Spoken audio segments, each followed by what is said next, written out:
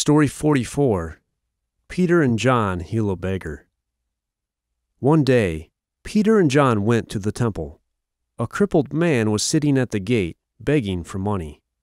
Peter looked at the lame man and said, "I do not have any money to give you, but I will give you what I do have. In the name of Jesus, get up and walk." Immediately, God healed the lame man. He began to walk and jump around, and to praise God. The people in the courtyard of the temple were amazed. A crowd of people quickly came to see the man who was healed.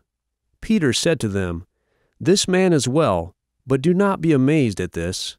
We did not heal him with our own power, or because we honor God.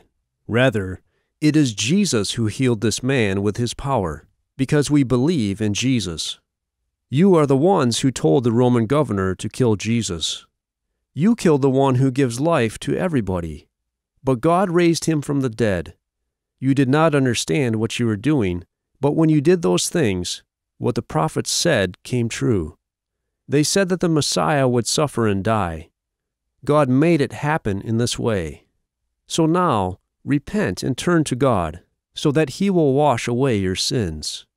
When the leaders of the temple heard Peter and John, they were very upset. So they arrested them and put them into prison. But many people believed what Peter said. The number of men who believed in Jesus grew to about 5,000. The next day, the Jewish leaders brought Peter and John to the high priest and the other religious leaders. They also brought the man who had been crippled. They asked Peter and John, "By what power did you heal this crippled man?"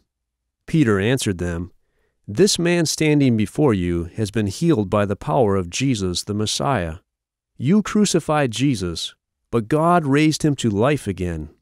You rejected him, but there is no other way to be saved except through the power of Jesus."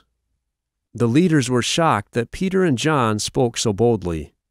They saw that these men were ordinary men who were uneducated, but then they remembered that these men had been with Jesus.